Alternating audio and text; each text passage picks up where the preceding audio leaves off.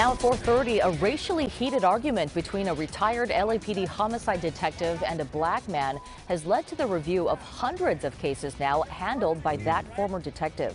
That argument erupted after a traffic accident involving both men. But the fallout goes far beyond an exchange of insurance cards. KCAL 9's Hermela Aragawi has details. Because he is the dumb. What appears to be a car accident between a retired LAPD detective and a young black man turns into this heated confrontation in the Santa Clarita Valley that now has a district attorney's office involved. For any of you that have seen the video, it's horrific, right? Because it really illustrates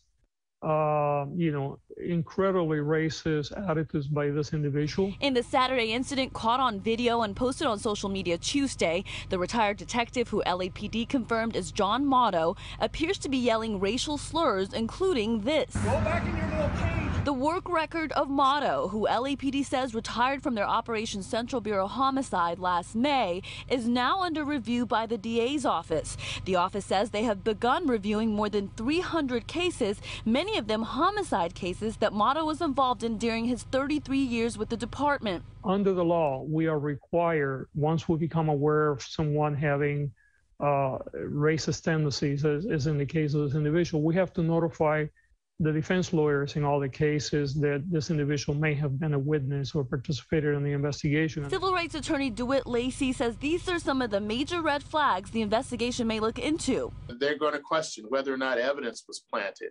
They're going to question whether or not he ignored evidence from people of color, black folks in particular. They're going to question the type of people that he went after. The LAPD says as a former employee, Motto is not subject to disciplinary action, but they are working with the DA's office to review the cases. Are you going to take your ID out? The DA's office says it's beginning its review with pending cases and then it will work its way backwards. We tried to reach out to Motto through phone numbers and an address listed for him, but did not hear back. In Valencia, Hermela Aragawi, KCAL 9 News.